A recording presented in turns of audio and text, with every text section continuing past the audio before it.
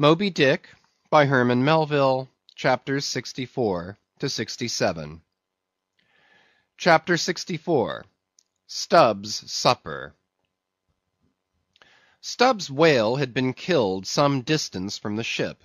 It was a calm, so forming a tandem of 3 boats, we commenced the slow business of towing the trophy to the Pequod.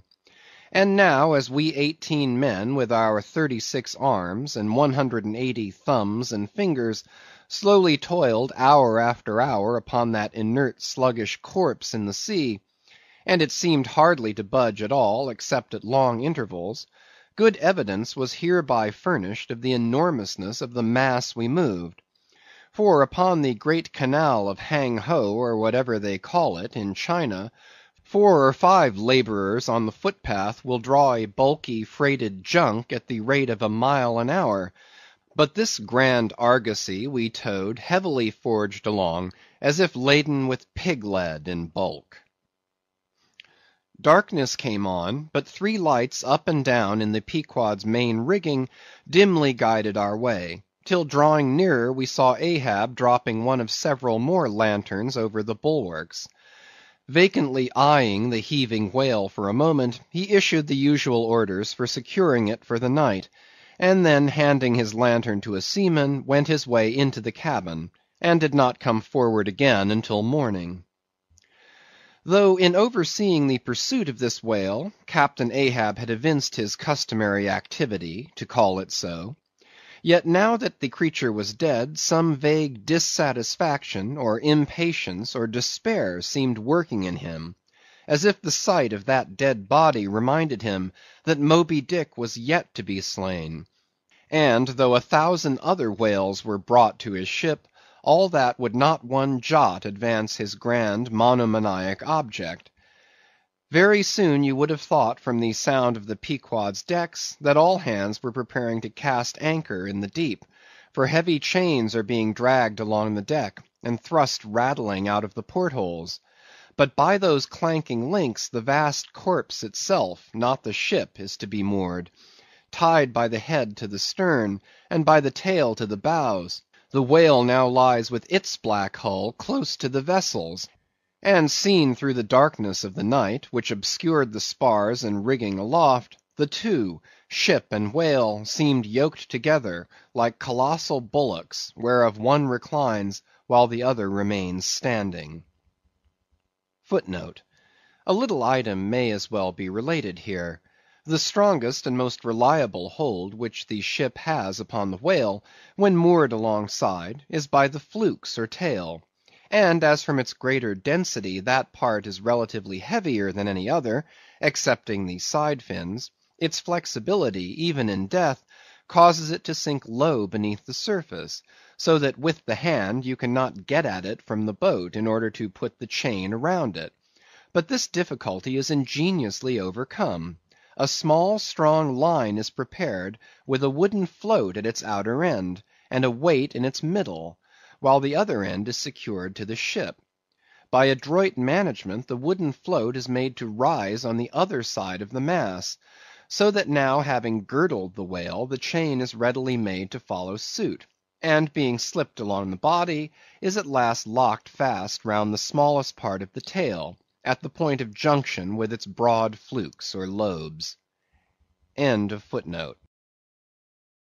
If moody Ahab was now all quiescence, at least so far as could be known on deck, Stubb, his second mate, flushed with conquest, betrayed an unusual but still good-natured excitement.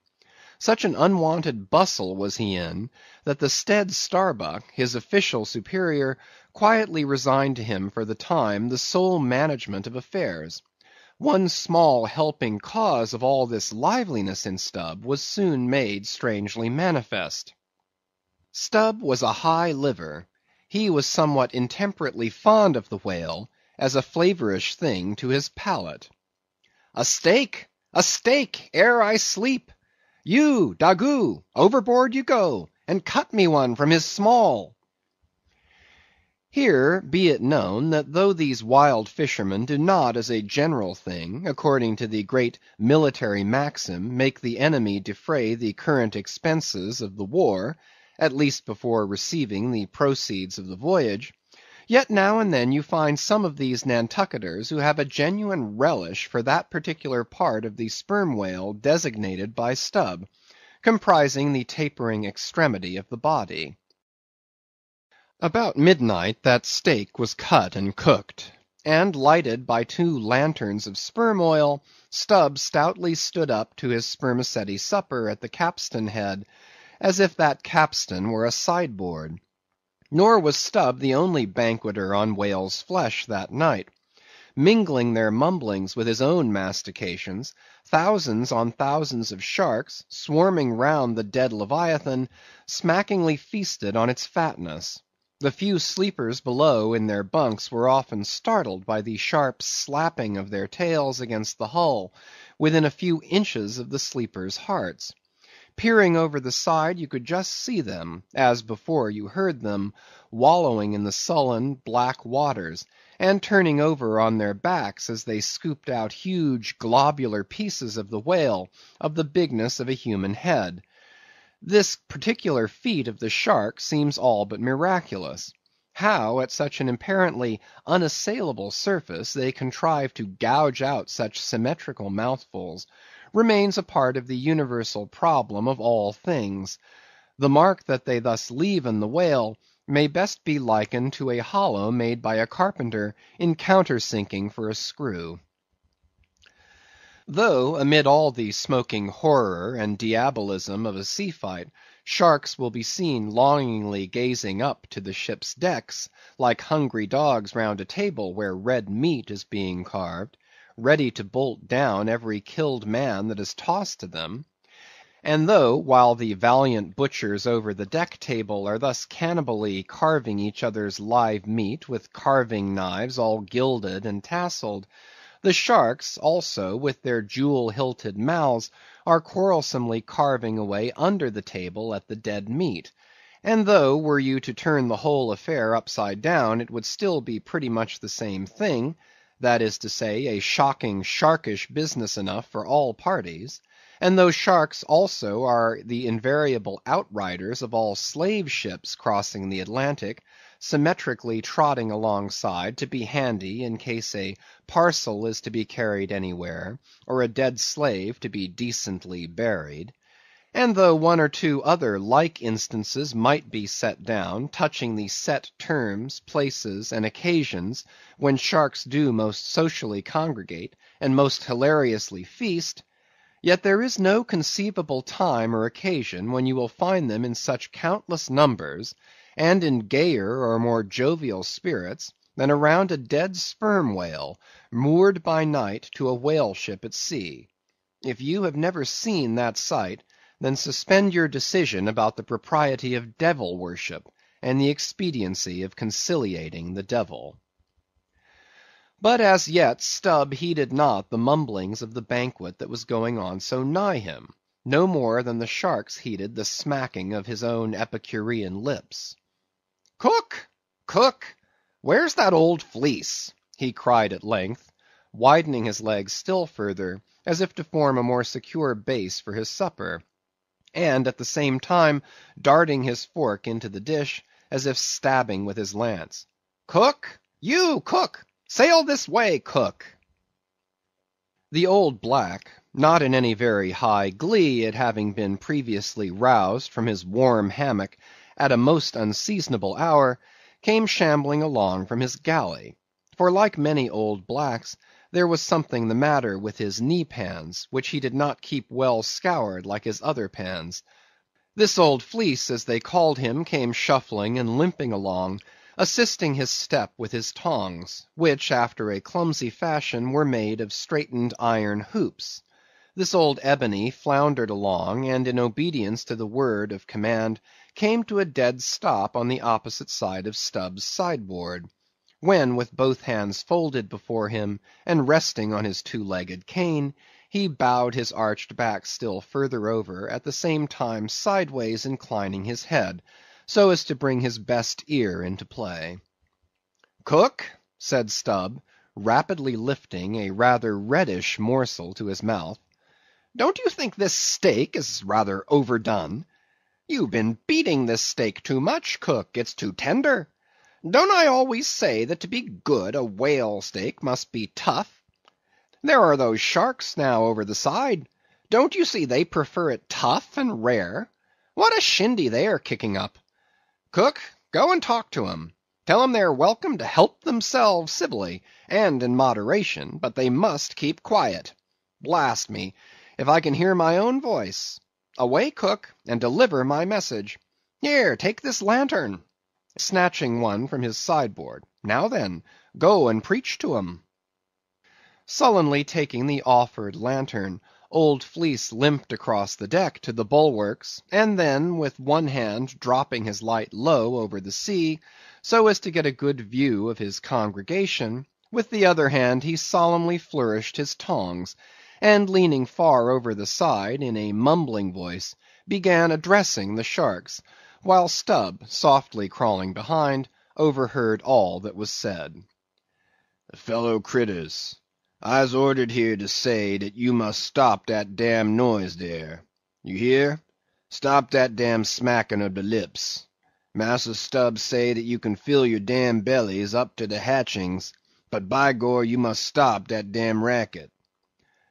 "Cook," here interposed Stubb, accompanying the word with a sudden slap on the shoulder. "Cook! Why, damn your eyes, you mustn't swear that way when you're preaching.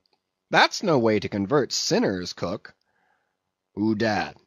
Then preach to him yourself," sullenly turning to go. "No, cook. Go on, go on." "Well den, beloved fellow critters." "Right!" exclaimed Stubb approvingly. "Coax 'em to it. Try that." And Fleece continued. "Though you is all sharks, and by natur very woracious, yet I say to you, fellow critters, dat woraciousness top dat damn slapping of de tail. How you tink to hear, s'pose you keep up such de damn slapping and biting dere?" "Cook," cried Stubb, collaring him, "I won't have that swearing. Talk to 'em gentlemanly." Once more the sermon proceeded. "Your woraciousness, fellow critters, I don't blame you so much for. Dat is natur, and can't be helped. But to govern dat wicked natur, dat is de pint. You is sharks, sartain; but if you govern de shark in you, why den you be angel; for all angel is nothing more dan de shark well governed. Now look here, bred'ren. Just try once to be civil, a helping yourselves from dat whale. Don't be tearing de blubber out of your neighbor's mout, I say. Is not one shark dood right as t'udder to dat whale? And, by gor, none of you has de right to dat whale. Dat whale belong to some one else. I know some of you has berry brig mout, brigger than others. But den de big mouths sometimes have de small bellies, so dat de brigness of de mouth is not to swaller with, but to bit off de blubber for de small fry ob sharks, that can't get into de scrouge to help themselves." "Well done, old Fleece," cried Stubb. "That's Christianity. Go on." "No use going on. De damn willains will keep a scouging and a slapping each other, Massa Stubb. They don't hear one word. No use a preaching to such damn gluttons as you call 'em, till their bellies is full, and their bellies is bottomless. And when they do get 'em full, they won't hear you den, for den they sink in the sea, go fast asleep on de coral, and can't hear nothing at all, no more for ever and ever." "Upon my soul, I am about of the same opinion. So give the benediction, Fleece, and I'll away to my supper." Upon this, Fleece, holding both hands over the fishy mob, raised his shrill voice and cried, "Cursed fellow critters, kick up de damnedest row as ever you can. Fill your damn bellies till they burst, and then die." "Now, cook," said Stubb, resuming his supper at the capstan, "stand just where you stood before there, over against me, and pay particular attention. "All attention," said Fleece, again stooping over his tongs in the desired position. "Well," said Stubb, helping himself freely meanwhile, "I shall now go back to the subject of this steak. In the first place, how old are you, cook?" "What dat to do with the take?" said the old black testily. "Silence! How old are you, cook?" "'Bout 90, dey say," he gloomily muttered. "And you have lived in this world hard upon 100 years, cook, and don't know yet how to cook a whale steak?" rapidly bolting another mouthful at the last word, so that morsel seemed a continuation of the question. "Where were you born, cook?" "Hind de hatchway, in ferry boat, going ober de Roanoke." "Born in a ferry boat! That's queer, too. But I want to know what country you were born in, cook." "Didn't I say de Roanoke country?" he cried sharply. "No, you didn't, cook. But I'll tell you what I'm coming to, cook. You must go home and be born over again. You don't know how to cook a whale steak yet." "Bress my soul if I cook nodder one," he growled, angrily turning round to depart. "Come back here, cook. Here, hand me those tongs. Now take that bit of steak there, and tell me if you think that steak cooked as it should be. Take it, I say," holding the tongs toward him. "Take it, and taste it." Faintly smacking his withered lips over it for a moment, the old negro muttered, "Best cooked steak I ever taste. Juicy, berry juicy." "Cook," said Stubb, squaring himself once more, "do you belong to the church?" "Passed one once in Cape Town," said the old man sullenly. "And you have once in your life passed a holy church in Cape Town, where you doubtless overheard a holy parson addressing his hearers as his beloved fellow creatures, have you, cook? And yet you come here and tell me such a dreadful lie as you did just now, eh?" said Stubb. "Where do you expect to go to, cook?" "Go to bed very soon," he mumbled, half turning as he spoke. "Avast! Heave to! I mean when you die, cook. It's an awful question. Now what's your answer?" "When dis old brack man dies," said the negro slowly, changing his whole air and demeanor, "he hisself won't go nowhere, but some bressed angel will come and fetch him." "Fetch him? How? In a coach and four, as they fetched Elijah? And fetch him where?" "Up dere," said Fleece, holding his tongs straight over his head, and keeping it there very solemnly. "So then, you expect to go up into our main top, do you, cook, when you are dead? But don't you know the higher you climb, the colder it gets? Main top, eh?" "Didn't say dat at all," said Fleece, again in the sulks. "You said up there, didn't you? And now look yourself and see where your tongs are pointing. But perhaps you expect to get into heaven by crawling through the lubber's hole, cook. But no, no, cook, you don't get there except you go the regular way, round by the rigging. It's a ticklish business, but it must be done, or else it's no go. But none of us are in heaven yet. Drop your tongs, cook, and hear my orders, do you hear? Hold your hat in one hand, and clap the other atop your heart, when I'm giving my orders, cook. What? That your heart, there? That's your gizzard! Aloft, aloft! That's it, now you have it. Hold it there now, and pay attention." "All attention," said the old black, with both hands placed as desired, vainly wriggling his grizzled head as if to get both ears in front at one and the same time. "Well then, cook, you see this whale steak of yours was so very bad that I have put it out of sight as soon as possible. You see that, don't you? Well, for the future, when you cook another whale steak for my private table here, the capstan, I'll tell you what to do, so as not to spoil it by overdoing. Hold the steak in one hand, and show a live coal to it with the other. That done, dish it, do you hear? And now tomorrow, cook, when we are cutting in the fish, be sure you stand by to get the tips of his fins, have them put in pickle. As for the ends of the flukes, have them soused, cook. There, now you may go." But Fleece had hardly got 3 paces off when he was recalled. "Cook, give me cutlets for supper to-morrow night in the mid-watch. Do you hear? Away you sail, then. Hallo! Stop! Make a bow before you go. Avast! Heaving again! Whale balls for breakfast, don't forget." "Wish, by gor, whale eat him, 'stead of him eat whale. I'm brest if he ain't more of shark than Massa Shark hisself," muttered the old man, limping away, with which sage ejaculation he went to his hammock. Chapter 65. The Whale as a Dish.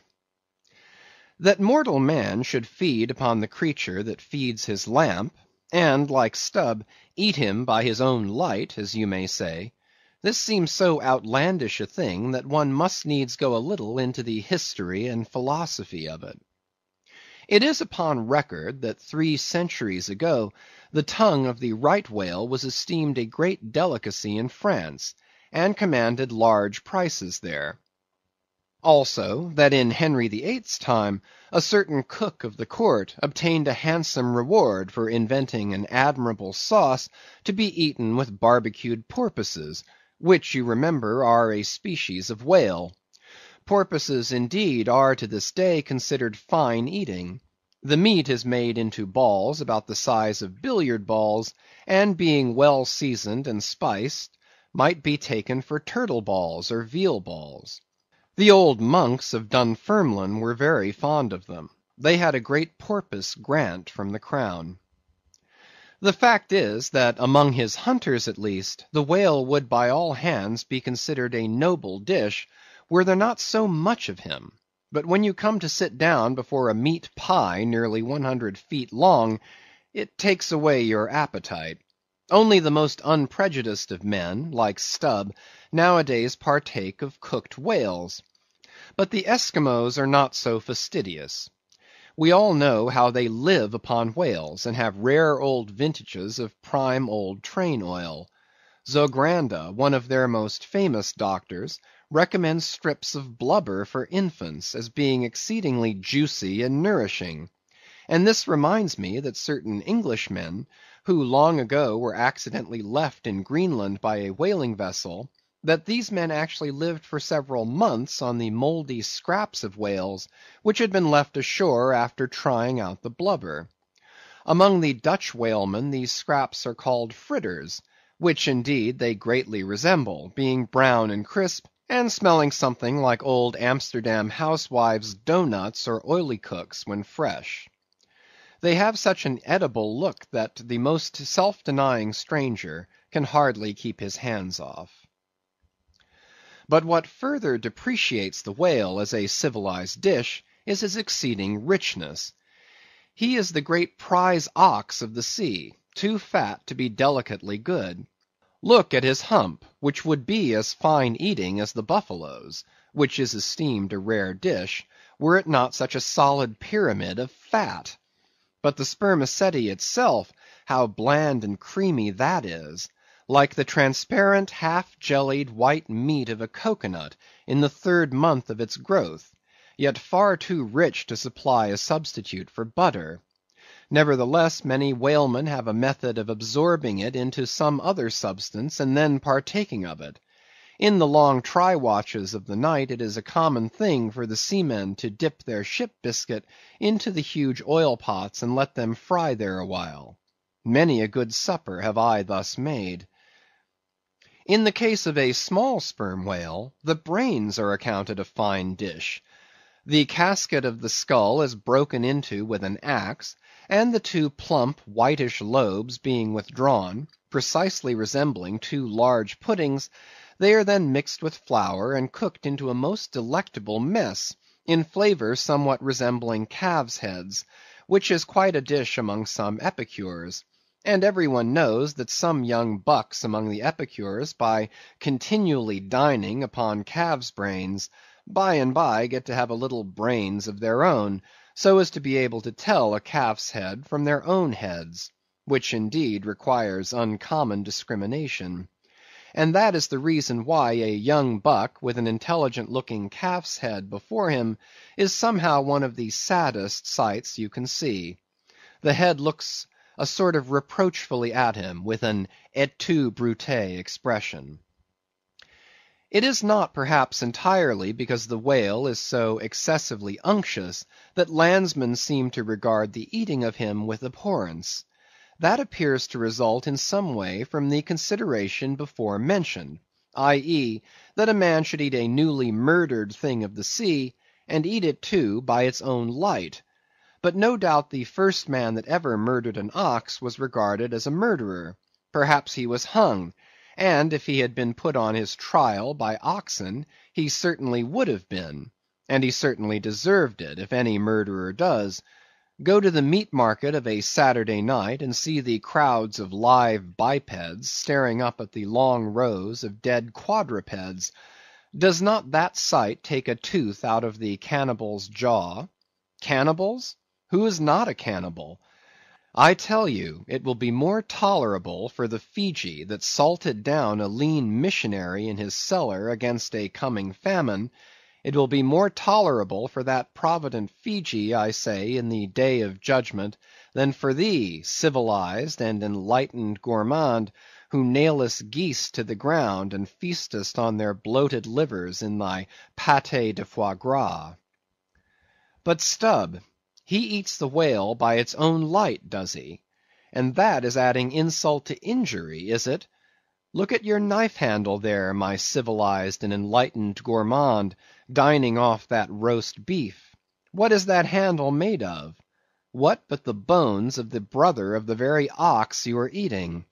And what do you pick your teeth with after devouring that fat goose? With a feather of the same fowl. And with what quill did the secretary of the Society for the Suppression of Cruelty to Ganders formally indite his circulars? It is only within the last month or two that that society passed a resolution to patronize nothing but steel pens. Chapter 66. The Shark Massacre. When in the southern fishery a captured sperm whale, after long and weary toil, is brought alongside late at night, it is not, as a general thing at least, customary to proceed at once to the business of cutting him in, for that business is an exceedingly laborious one, is not very soon completed, and requires all hands to set about it. Therefore the common usage is to take in all sail, lash the helm a-lee, and then send every one below to his hammock till daylight, with the reservation that until that time anchor watches shall be kept. That is, 2 and 2, for an hour each couple, the crew in rotation shall mount the deck to see that all goes well. But sometimes, especially upon the line in the Pacific, this plan will not answer at all, because such incalculable hosts of sharks gather round the moored carcass, that were he left so for 6 hours, say, on a stretch, little more than the skeleton would be visible by morning. In most other parts of the ocean, however, where these fish do not so largely abound, their wondrous voracity can be at times considerably diminished by vigorously stirring them up with sharp whaling spades, a procedure notwithstanding which, in some instances, only seems to tickle them into still greater activity. But it was not thus in the present case with the Pequod's sharks, though to be sure any man unaccustomed to such sights, to have looked over her side that night, would have almost thought the whole round sea was one huge cheese, and those sharks the maggots in it. Nevertheless, upon Stubb setting the anchor watch after his supper was concluded, and when, accordingly, Queequeg and a forecastle seaman came on deck, no small excitement was created among the sharks, for immediately suspending the cutting stages over the side, and lowering 3 lanterns so that they cast long gleams of light over the turbid seas, these 2 mariners, darting their long whaling spades, kept up an incessant murdering of the sharks, by striking the keen steel deep into their skulls, seemingly their only vital part. The whaling spade used for cutting in is made of the very best steel. is about the bigness of a man's spread hand, and in general shape corresponds to the garden implement after which it is named, only its sides are perfectly flat, and its upper end considerably narrower than the lower.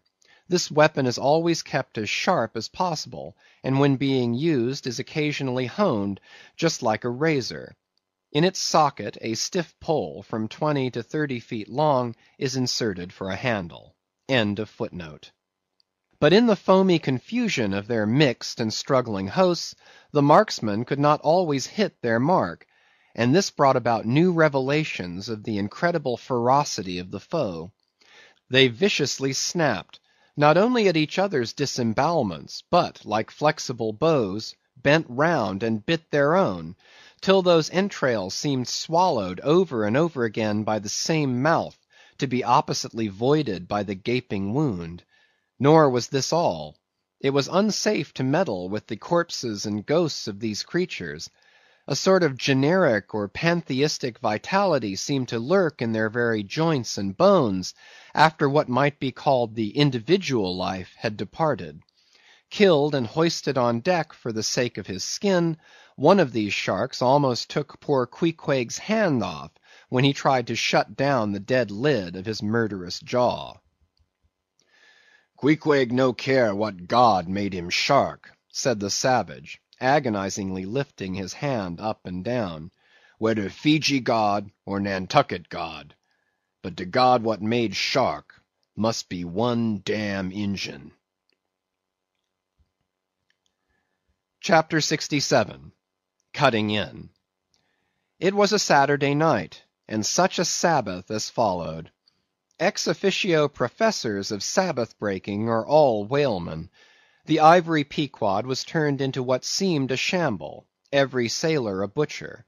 You would have thought we were offering up 10,000 red oxen to the sea gods. In the first place, the enormous cutting tackles, among other ponderous things comprising a cluster of blocks generally painted green, and which no single man can possibly lift, this vast bunch of grapes was swayed up to the main-top, and firmly lashed to the lower mast-head, the strongest point anywhere above a ship's deck. The end of the hawser-like rope winding through these intricacies was then conducted to the windlass, and the huge lower block of the tackles was swung over the whale. To this block the great blubber-hook, weighing some 100 pounds, was attached. And now, suspended in stages over the side, Starbuck and Stubb, the mates, armed with their long spades, began cutting a hole in the body for the insertion of the hook, just above the nearest of the two side fins. This done, a broad semicircular line is cut round the hole, the hook is inserted, and the main body of the crew, striking up a wild chorus, now commence heaving in one dense crowd at the windlass, when instantly the entire ship careens over on her side, every bolt in her starts like the nail-heads of an old house in frosty weather. She trembles, quivers, and nods her frighted mastheads to the sky. More and more she leans over to the whale, while every gasping heave of the windlass is answered by a helping heave from the billows, till at last a swift startling snap is heard. With a great swash the ship rolls upward and backwards from the whale, and the triumphant tackle rises into sight, dragging after it the disengaged semicircular end of the first strip of blubber. Now, as the blubber envelops the whale precisely as the rind does an orange, so it is stripped off from the body precisely as an orange is sometimes stripped by spiralizing it. For the strain constantly kept up by the windlass continually keeps the whale rolling over and over in the water, and as the blubber in one strip uniformly peels off along the line called the scarf, simultaneously cut by the spades of Starbuck and Stubb, the mates, and just as fast as it is thus peeled off, and indeed by that very act itself, it is all the time being hoisted higher and higher aloft, till its upper end grazes the main-top. The men at the windlass then cease heaving, and for a moment or two the prodigious blood-dripping mass sways to and fro as if let down from the sky, and every one present must take good heed to dodge it when it swings, else it may box his ears and pitch him headlong overboard. One of the attending harpooneers now advances with a long keen weapon called a boarding sword, and watching his chance, he dexterously slices out a considerable hole in the lower part of the swaying mass. Into this hole the end of the second alternating great tackle is then hooked, so as to retain a hold upon the blubber, in order to prepare for what follows; whereupon this accomplished swordsman, warning all hands to stand off, once more makes a scientific dash at the mass, and with a few sidelong, desperate, lunging slicings, severs it completely in twain, so that while the short lower part is still fast, the long upper strip, called a blanket piece, swings clear, and is all ready for lowering. The heavers forward now resume their song, and while the one tackle is peeling and hoisting a second strip from the whale, the other is slowly slackened away, and down goes the first strip through the main hatchway right beneath, into an unfurnished parlor called the blubber room. Into this twilight apartment, sundry nimble hands keep coiling away the long blanket piece as if it were a great live mass of pleated serpents. And thus the work proceeds, the two tackles hoisting and lowering simultaneously, both whale and windlass heaving, the heavers singing, the blubber room gentlemen coiling, the mates scarfing, the ships straining, and all hands swearing occasionally, by way of assuaging the general friction. End of chapter 64 to 67. Moby-Dick by Herman Melville, chapters 68 to 71. Chapter 68. The Blanket. I have given no small attention to that not unvexed subject, the skin of the whale. I have had controversies about it with experienced whalemen afloat, and learned naturalists ashore. My original opinion remains unchanged, but it is only an opinion. The question is, what and where is the skin of the whale? Already you know what his blubber is. That blubber is something of the consistence of firm, close-grained beef, but tougher, more elastic and compact, and ranges from 8 or 10 to 12 and 15 inches in thickness. Now, however preposterous it may at first seem to talk of any creature's skin as being of that sort of consistence and thickness, yet in point of fact these are no arguments against such a presumption, because you cannot raise any other dense enveloping layer from the whale's body but that same blubber, and the outermost enveloping layer of any animal, if reasonably dense, what can that be but the skin? True, from the unmarred dead body of the whale, you may scrape off with your hand an infinitely thin, transparent substance, somewhat resembling the thinnest shreds of isinglass, only it is almost as flexible and soft as satin. That is, previous to being dried, when it not only contracts and thickens, but becomes rather hard and brittle.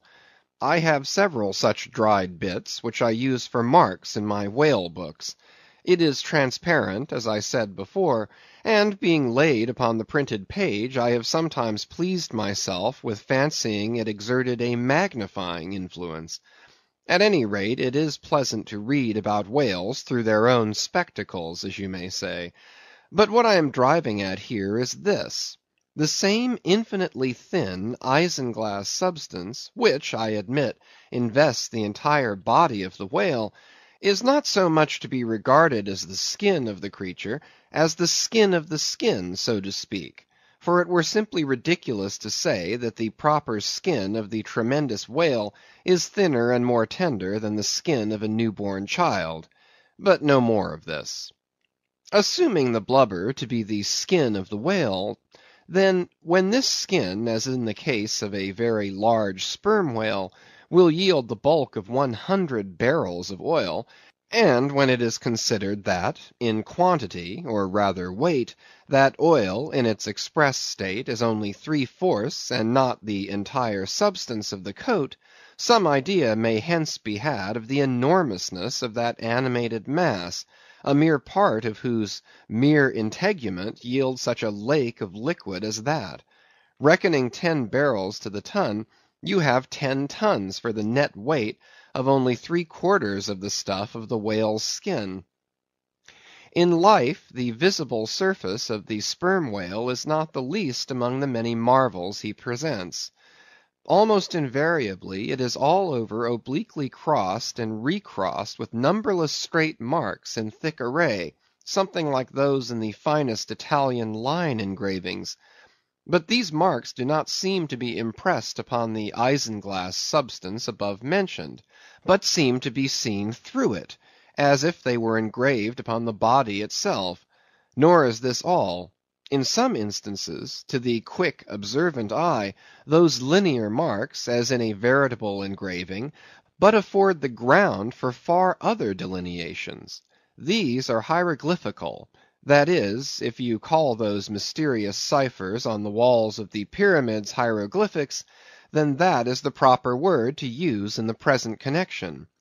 By my retentive memory of the hieroglyphics upon one sperm whale in particular, I was much struck with a plate representing the old Indian characters chiseled on the famous hieroglyphic palisades on the banks of the upper Mississippi.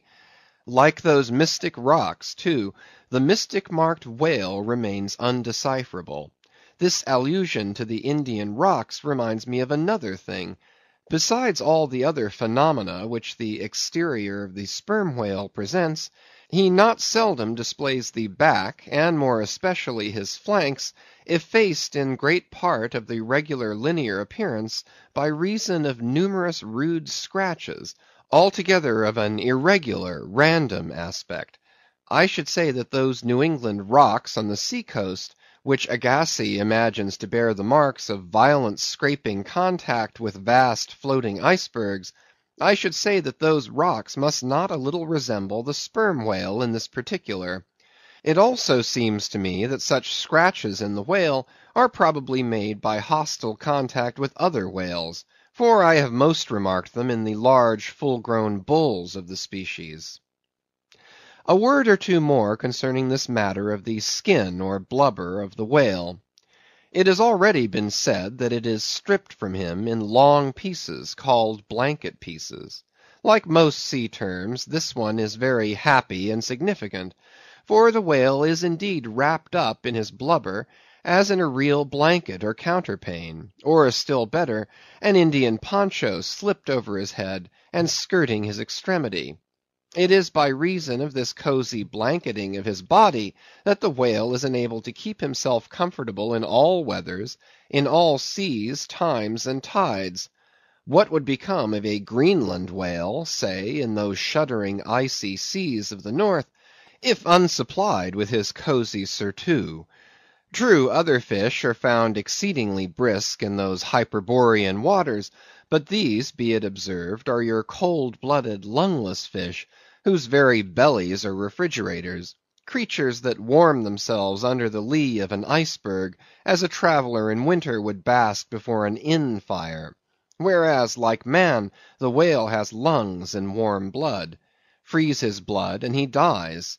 How wonderful it is, then, except after explanation, that this great monster, to whom corporeal warmth is as indispensable as it is to man, how wonderful that he should be found at home, immersed to his lips for life in those Arctic waters, where, when seamen fall overboard, they are sometimes found months afterward, perpendicularly frozen into the hearts of fields of ice, as a fly is found glued in amber. But more surprising it is to know, as has been proved by experiment, that the blood of a polar whale is warmer than that of a Borneo negro in summer. It does seem to me that herein we see the rare virtue of a strong individual vitality, and the rare virtue of thick walls, and the rare virtue of interior spaciousness. Oh, man! Admire and model thyself after the whale. Do thou, too, remain warm among ice. Do thou, too, live in this world without being of it. Be cool at the equator. keep thy blood fluid at the pole. Like the great dome of St. Peter's, and like the great whale, retain, O man, in all seasons, a temperature of thine own. But how easy and how hopeless to teach these fine things! Of erections, how few are domed like St. Peter's; of creatures, how few vast as the whale. Chapter 69. The Funeral. Haul in the chains! Let the carcass go astern! The vast tackles have now done their duty. The peeled white body of the beheaded whale flashes like a marble sepulchre. Though changed in hue, it has not perceptibly lost anything in bulk. It is still colossal. Slowly it floats more and more away, the water round it torn and splashed by the insatiate sharks, and the air above vexed with rapacious flights of screaming fowls, whose beaks are like so many insulting poniards in the whale. The vast white headless phantom floats further and further from the ship, and every rod that it so floats, what seem square roods of sharks and cubic roods of fowls augment the murderous din. For hours and hours from the almost stationary ship that hideous sight is seen. Beneath the unclouded and mild azure sky, upon the fair face of the pleasant sea, wafted by the joyous breezes, that great mass of death floats on, till lost in infinite perspectives. There's a most doleful and most mocking funeral. The sea vultures all in pious mourning, the air sharks all punctiliously in black or speckled. In life but few of them would have helped the whale, I ween, if peradventure he had needed it. But upon the banquet of his funeral they most piously do pounce. O horrible vulturism of earth, from which not the mightiest whale is free! Nor is this the end. Desecrated as the body is, a vengeful ghost survives and hovers over it to scare. Espied by some timid man-of-war or blundering discovery vessel from afar, when the distance obscuring the swarming fowls nevertheless still shows the white mass floating in the sun, and the white spray heaving high against it, straightway the whale's unharming corpse with trembling fingers is set down in the log. Shoals, rocks, and breakers hereabouts, beware! And for years afterwards, perhaps, ships shun the place, leaping over it as silly sheep leap over a vacuum, because their leader originally leaped there when a stick was held. There's your law of precedence. There's your utility of traditions. There's the story of your obstinate survival of old beliefs, never bottomed on the earth, and not now even hovering in the air. There's orthodoxy. Thus, while in life the great whale's body may have been a real terror to his foes, in his death his ghost becomes a powerless panic to the world. Are you a believer in ghosts, my friend? There are other ghosts than the Cock Lane one, and far deeper men than Dr. Johnson, who believe in them. Chapter 70. The Sphinx. It should not have been omitted that previous to completely stripping the body of the Leviathan, he was beheaded. Now, the beheading of the sperm whale is a scientific anatomical feat, upon which experienced whale surgeons very much pride themselves, and not without reason. Consider that the whale has nothing that can properly be called a neck. On the contrary, where his head and body seem to join, there in that very place is the thickest part of him. Remember also that the surgeon must operate from above, some 8 or 10 feet intervening between him and his subject, and that subject almost hidden in a discolored, rolling, and oftentimes tumultuous and bursting sea. Bear in mind, too, that under these untoward circumstances, he has to cut many feet deep in the flesh, and in that subterraneous matter, without so much as getting one single peep into the ever-contracting gash thus made, he must skillfully steer clear of all adjacent interdicted parts, and exactly divide the spine at a critical point hard by its insertion into the skull. Do you not marvel, then, at Stubb's boast that he demanded but 10 minutes to behead a sperm whale? When first severed, the head is dropped astern, and held there by a cable till the body is stripped. That done, if it belong to a small whale, it is hoisted on deck to be deliberately disposed of. But with a full-grown leviathan this is impossible, for the sperm whale's head embraces nearly 1/3 of his entire bulk, and completely to suspend such a burden as that, even by the immense tackles of a whaler, this were as vain a thing as to attempt weighing a Dutch barn in jeweller's scales. The Pequod's whale being decapitated and the body stripped, the head was hoisted against the ship's side, about half-way out of the sea, so that it might yet in great part be buoyed up by its native element. And there, with the strained craft steeply leaning over to it, by reason of the enormous downward drag from the lower masthead, and every yard-arm on that side projecting like a crane over the waves, there that blood-dripping head hung to the Pequod's waist, like the giant Holofernes from the girdle of Judith. When this last task was accomplished, it was noon, and the seamen went below to their dinner. Silence reigned over the before tumultuous but now deserted deck. An intense copper calm, like a universal yellow lotus, was more and more unfolding its noiseless, measureless leaves upon the sea. A short space elapsed, and up into this noiselessness came Ahab alone from his cabin. Taking a few turns on the quarter-deck, he paused to gaze over the side. Then, slowly getting into the main chains, he took Stubb's long spade, still remaining there after the whale's decapitation, and, striking it into the lower part of the half-suspended mass, placed its other end crutchwise under one arm, and so stood leaning over with eyes attentively fixed on this head. It was a black and hooded head, and hanging there in the midst of so intense a calm, it seemed the sphinxes in the desert. "Speak, thou vast and venerable head," muttered Ahab, "which, though ungarnished with a beard, yet here and there lookest hoary with mosses. Speak, mighty head, and tell us the secret thing that is in thee. Of all divers thou hast dived the deepest. That head upon which the upper sun now gleams has moved amid this world's foundations, where unrecorded names and navies rust, and untold hopes and anchors rot, where in her murderous hold this frigate earth is ballasted with bones of millions of the drowned.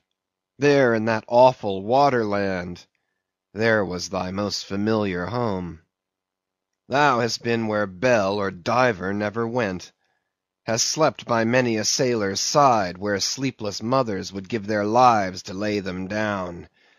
Thou sawest the locked lovers when leaping from their flaming ship, heart to heart they sank beneath the exulting wave, true to each other when heaven seemed false to them. Thou sawest the murdered mate when tossed by pirates from the midnight deck.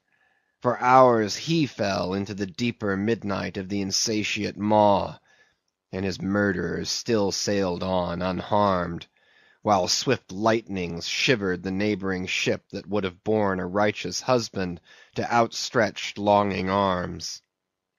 O head, thou hast seen enough to split the planets and make an infidel of Abraham, and not one syllable is thine. "Sail ho!" cried a triumphant voice from the main masthead. "Aye? Well now, that's cheering," cried Ahab, suddenly erecting himself, while whole thunderclouds swept aside from his brow. "That lively cry upon this deadly calm might almost convert a better man. Where away?" "3 points on the starboard bow, sir, and bringing down her breeze to us." "Better and better, man. Would now St. Paul would come along that way, and to my breezelessness bring his breeze. O nature, and O soul of man, how far beyond all utterances are your linked analogies! Not the smallest atom stirs or lives on matter, but has its cunning duplicate in mind. Chapter 71. The Jeroboam Story. Hand in hand, ship and breeze blew on, but the breeze came faster than the ship, and soon the Pequod began to rock.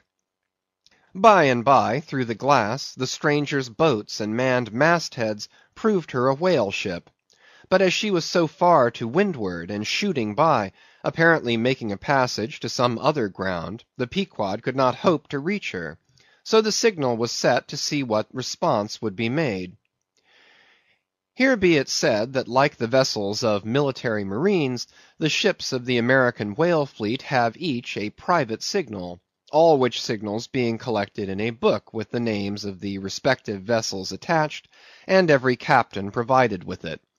Thereby the whale commanders are enabled to recognize each other upon the ocean, even at considerable distances and with no small facility.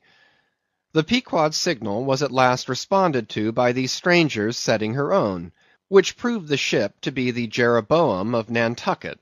Squaring her yards, she bore down, ranged a beam under the Pequod's lee, and lowered a boat.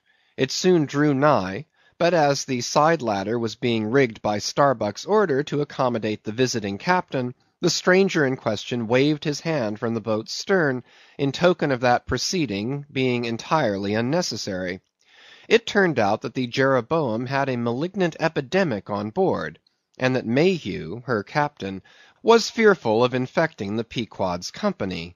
For though himself and boat's crew remained untainted, and though his ship was half a rifle shot off, and an incorruptible sea and air rolling and flowing between, yet conscientiously adhering to the timid quarantine of the land, he peremptorily refused to come into direct contact with the Pequod.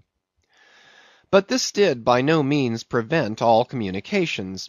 Preserving an interval of some few yards between itself and the ship, the Jeroboam's boat, by the occasional use of its oars, contrived to keep parallel to the Pequod, as she heavily forged through the sea, for by this time it blew very fresh, with her main topsail aback. Though, indeed, at times, by the sudden onset of a large rolling wave, the boat would be pushed some way ahead, but would be soon skilfully brought to her proper bearings again. Subject to this, and other the like interruptions now and then, a conversation was sustained between the two parties, but at intervals not without still another interruption of a very different sort. Pulling an oar in the Jeroboam's boat was a man of singular appearance, even in that wild whaling life where individual notabilities make up all totalities. He was a small, short, youngish man, sprinkled all over his face with freckles, and wearing redundant yellow hair. A long-skirted, cabalistically cut coat, of a faded walnut tinge enveloped him, the overlapping sleeves of which were rolled up on his wrists. A deep, settled, fanatic delirium was in his eyes. So soon as this figure had been first descried, Stubb had exclaimed, "That's he! That's he! The long-togged scaramouche the Town Hose Company told us of." Stubb here alluded to a strange story told of the Jeroboam, and a certain man among her crew, some time previous when the Pequod spoke the Town Ho. According to this account, and what was subsequently learned, it seemed that the scaramouche in question had gained a wonderful ascendancy over almost everybody in the Jeroboam. His story was this. He had originally been nurtured among the crazy society of Nesciuna Shakers, where he had been a great prophet, in their cracked secret meetings having several times descended from heaven by way of a trap door, announcing the speedy opening of the 7th vial, which he carried in his vest pocket, but which, instead of containing gunpowder, was supposed to be charged with laudanum. A strange apostolic whim having seized him, he had left Nesciuna for Nantucket, where, with that cunning peculiar to craziness, he assumed a steady, common-sense exterior, and offered himself as a green-hand candidate for the Jeroboam's whaling voyage. They engaged him, but straightway upon the ship's getting out of sight of land, his insanity broke out in a freshet. He announced himself as the Archangel Gabriel, and commanded the captain to jump overboard. He published his manifesto, whereby he set himself forth as the deliverer of the isles of the sea and vicar general of all Oceanica. The unflinching earnestness with which he declared these things, the dark, daring play of his sleepless, excited imagination, and all the preternatural terrors of real delirium, united to invest this Gabriel in the minds of the majority of the ignorant crew with an atmosphere of sacredness. Moreover, they were afraid of him. As such a man, however, was not of much practical use in the ship, especially as he refused to work except when he pleased, the incredulous captain would fain have been rid of him, but apprised that that individual's intention was to land him in the first convenient port, the Archangel forthwith opened all his seals and vials, devoting the ship and all hands to unconditional perdition, in case this intention was carried out. So strongly did he work upon his disciples among the crew, that at last in a body they went to the captain and told him, if Gabriel was sent from the ship, not a man of them would remain. He was therefore forced to relinquish his plan. Nor would they permit Gabriel to be any way maltreated, say or do what he would, so that it came to pass that Gabriel had the complete freedom of the ship. The consequence of all this was, that the Archangel cared little or nothing for the captain and mates, and since the epidemic had broken out, he carried a higher hand than ever, declaring that the plague, as he called it, was at his sole command, nor should it be stayed but according to his good pleasure. The sailors, mostly poor devils, cringed, and some of them fawned before him, in obedience to his instructions, sometimes rendering him personal homage as to a god. Such things may seem incredible, but however wondrous, they are true. Nor is the history of fanatics half so striking in respect to the measureless self-deception of the fanatic himself, as his measureless power of deceiving and bedeviling so many others. But it is time to return to the Pequod. "I fear not thy epidemic, man," said Ahab from the bulwarks to Captain Mayhew, who stood in the boat's stern. "Come on board." But now Gabriel started to his feet. "Think of the fevers yellow and bilious. Beware of the horrible plague." "Gabriel, Gabriel," cried Captain Mayhew, "thou must either—" But that instant a headlong wave shot the boat far ahead, and its seethings drowned all speech. "Hast thou seen the white whale?" demanded Ahab, when the boat drifted back. Think of thy whale-boat, stoven and sunk. Beware of the horrible tale." "I tell thee again, Gabriel, that—" But again the boat tore ahead as if dragged by fiends. Nothing was said for some moments, while a succession of riotous waves rolled by, which by one of those occasional caprices of the seas, were tumbling, not heaving it. Meantime the hoisted sperm whale's head jogged about very violently, and Gabriel was seen eyeing it with rather more apprehensiveness than his archangel nature seemed to warrant. When this interlude was over, Captain Mayhew began a dark story concerning Moby-Dick, not, however, without frequent interruptions from Gabriel, whenever his name was mentioned, and the crazy sea that seemed leagued with him. It seemed that the Jeroboam had not long left home, when, upon speaking a whale ship, her people were reliably apprised of the existence of Moby-Dick, and the havoc he had made. Greedily sucking in this intelligence, Gabriel solemnly warned the captain against attacking the white whale, in case the monster should be seen, in his gibbering insanity, pronouncing the white whale to be no less a being than the Shaker God incarnated, the Shakers receiving the Bible. But when some year or two afterward Moby-Dick was fairly sighted from the mastheads, Macey, the chief mate, burned with ardor to encounter him, and the captain himself being not unwilling to let him have the opportunity, despite all the archangel's denunciations and forewarnings, Macey succeeded in persuading 5 men to man his boat. With them he pushed off, and after much weary pulling, and many perilous, unsuccessful onsets, he at last succeeded in getting one iron fast. Meantime Gabriel, ascending to the main royal masthead, was tossing one arm in frantic gestures, and hurling forth prophecies of speedy doom to the sacrilegious assailants of his divinity. Now, while Macey, the mate, was standing up in his boat's bow, and with all the reckless energy of his tribe was venting his wild exclamations upon the whale, and essaying to get a fair chance for his poised lance, lo! a broad white shadow rose from the sea, by its quick fanning motion temporarily taking the breath out of the bodies of the oarsmen. Next instant the luckless mate, so full of furious life, was smitten bodily into the air, and making a long arc in his descent, fell into the sea at a distance of about 50 yards. Not a chip of the boat was harmed, nor a hair of any oarsman's head, but the mate forever sank. It is well to parenthesize here that of the fatal accidents in the sperm whale fishery, this kind is perhaps almost as frequent as any. Sometimes nothing is injured but the man who is thus annihilated. Oftener the boat's bow is knocked off, or the thigh-board, in which the headsman stands, is torn from its place and accompanies the body. But strangest of all is the circumstance, that in more instances than one, when the body has been recovered, not a single mark of violence is discernible, the man being stark dead. The whole calamity, with the falling form of Macey, was plainly descried from the ship. Raising a piercing shriek, "The vial! The vial!" Gabriel called off the terror-stricken crew from the further hunting of the whale.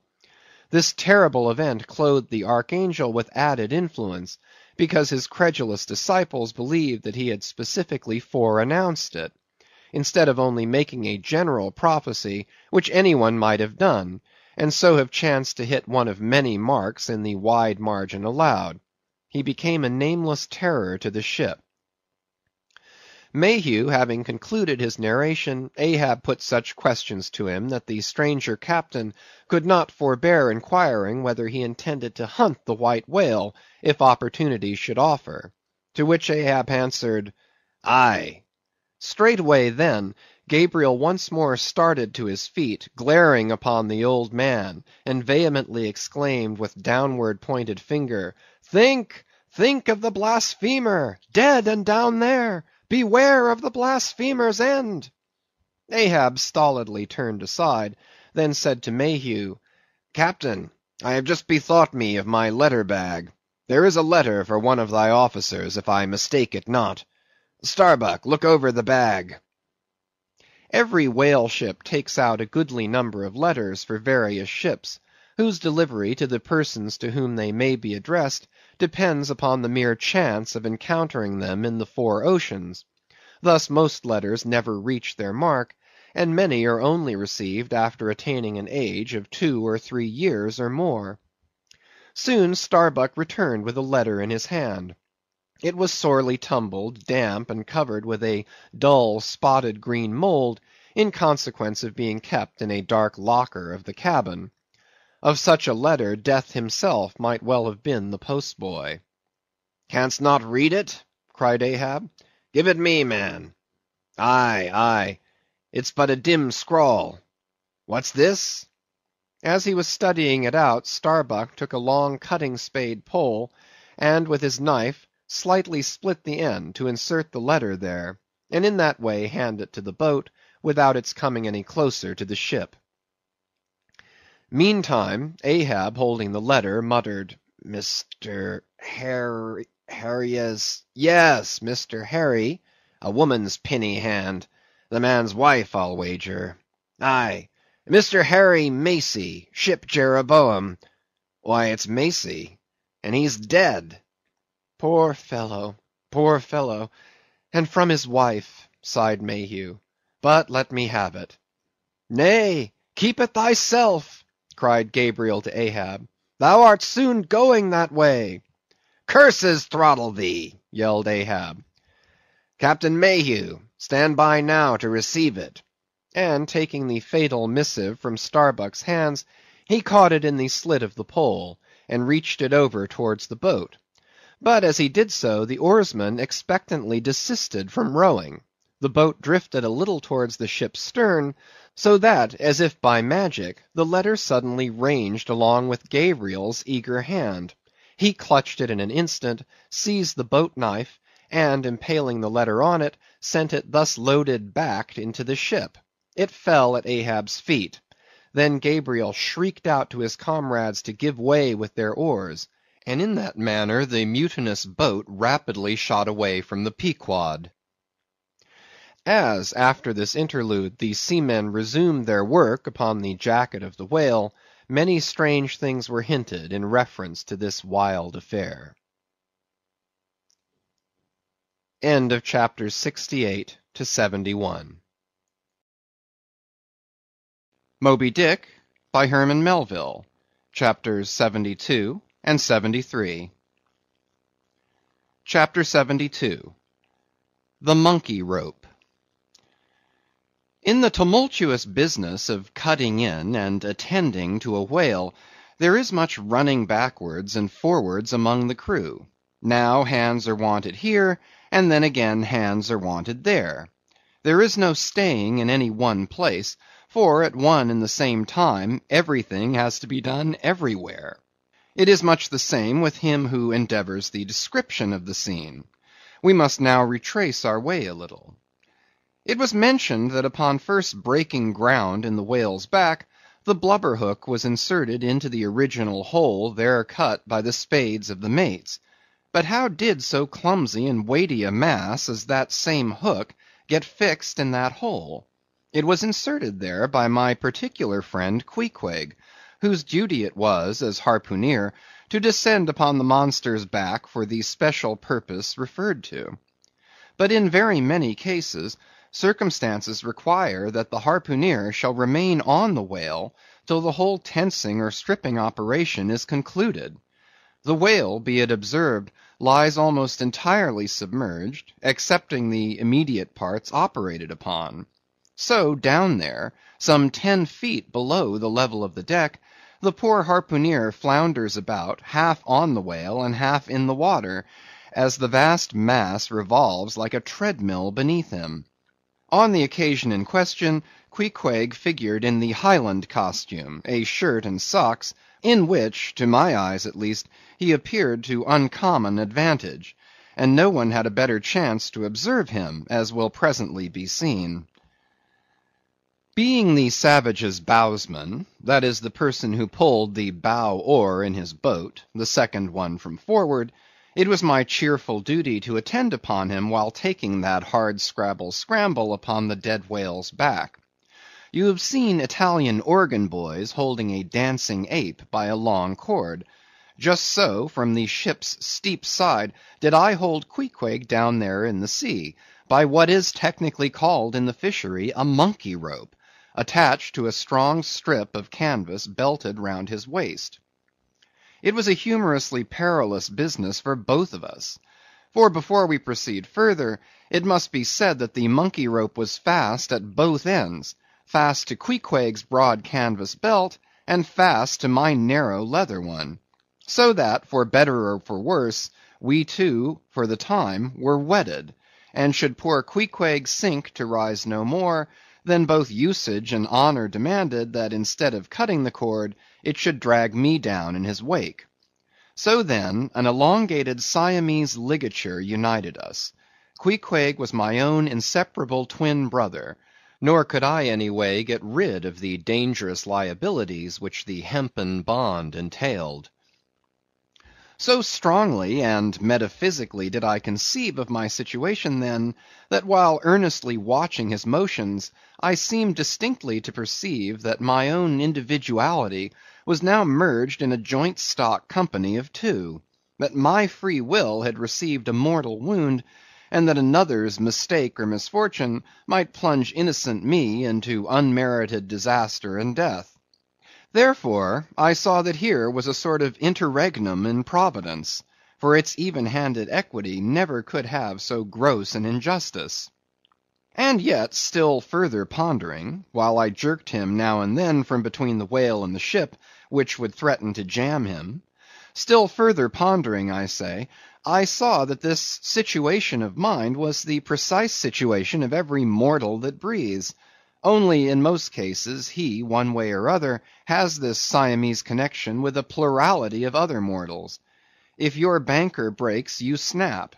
If your apothecary by mistake sends you poison in your pills, you die. True, you may say that by exceeding caution, you may possibly escape these and multitudinous other evil chances of life. But handle Queequeg's monkey rope heedfully as I would, sometimes he jerked it so, that I came very near sliding overboard. Nor could I possibly forget that, do what I would, I had only the management of one end of it. Footnote: the monkey rope is found in all whalers, but it was only in the Pequod that the monkey and his holder were ever tied together. This improvement upon the original usage was introduced by no less a man than Stubb, in order to afford the imperiled harpooner the strongest possible guarantee for the faithfulness and vigilance of his monkey rope holder. End of footnote.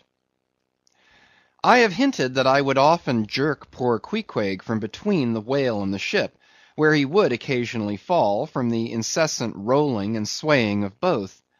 But this was not the only jamming jeopardy he was exposed to. Unappalled by the massacre made upon them during the night, the sharks, now freshly and more keenly allured by the before pent blood which began to flow from the carcass, the rabid creatures swarmed round it like bees in a beehive. And right in among those sharks was Queequeg, who often pushed them aside with his floundering feet, a thing altogether incredible, were it not that attracted by such prey as a dead whale, the otherwise miscellaneous carnivorous sharks will seldom touch a man. Nevertheless, it may well be believed that since they have such a ravenous finger in the pie, it is deemed but wise to look sharp to them. Accordingly, besides the monkey rope with which I now and then jerked the poor fellow from too close a vicinity to the maw of what seemed a peculiarly ferocious shark, he was provided with still another protection. Suspended over the side in one of the stages, Tashtego and Daggoo continually flourished over his head a couple of keen whale spades, wherewith they slaughtered as many sharks as they could reach. This procedure of theirs, to be sure, was very disinterested and benevolent of them. They meant Queequeg's best happiness, I admit, but in their hasty zeal to befriend him, and from the circumstance that both he and the sharks were at times half hidden by the blood-muddled water, those indiscreet spades of theirs would come nearer amputating a leg than a tail. But poor Queequeg, I suppose, straining and gasping there with that great iron hook, poor Queequeg, I suppose, only prayed to his Yojo, and gave up his life into the hands of his gods. Well, well, my dear comrade and twin brother, thought I, as I drew in and then slacked off the rope to every swell of the sea, what matters it after all? Are you not the precious image of each and all of us men in this whaling world? That unsounded ocean you gasp in is life, those sharks your foes, those spades your friends. And what between sharks and spades, you are in a sad pickle and peril, poor lad. But courage, there is good cheer in store for you, Queequeg. For now, as with blue lips and bloodshot eyes the exhausted savage at last climbs up the chains and stands all dripping and involuntarily trembling over the side, the steward advances, and with a benevolent consolatory glance hands him, what? Some hot cognac? No. Hands him, ye God, hands him a cup of tepid ginger and water. Ginger? Do I smell ginger? Suspiciously asked Stubb, coming near. Yes, this must be ginger, peering into the as yet untasted cup. Then standing as if incredulous for a while, he calmly walked toward the astonished steward, slowly saying, Ginger, ginger. And will you have the goodness to tell me, Mr. Doughboy, where lies the virtue of ginger? Ginger! Is ginger the sort of fuel you use, Doughboy, to kindle a fire in this shivering cannibal? Ginger!